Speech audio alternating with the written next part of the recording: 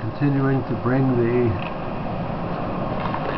vertical force arm, so to speak, down to where we are fairly close to contact.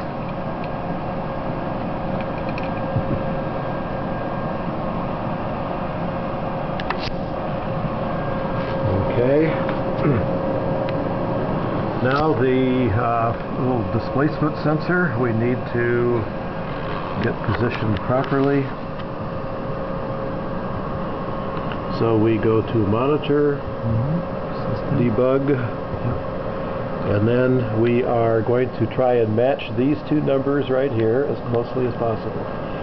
The value should be about 33, yeah. About 33,000. That's correct. Okay. So I'm pretty close to that right now, actually. Or if I need to move it, then I can actually adjust this arm holding the displacement sensor up or down to the approximate position where I am at about 32,000. You got 15 seconds. Okay, and that is the best I can do in a quick piece of time. Is that what you need? Yeah. Okay.